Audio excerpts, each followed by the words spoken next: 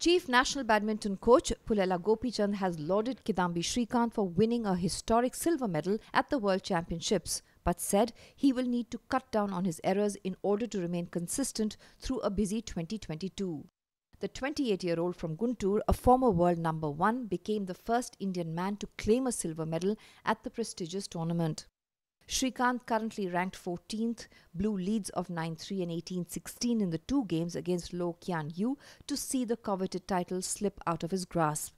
Srikanth's game got sharper and sharper as the tournament went by. He was lacking in confidence when he started playing this year, but some performances against players such as Li Jijia and Kento Momota gave him some confidence, Gopichand said.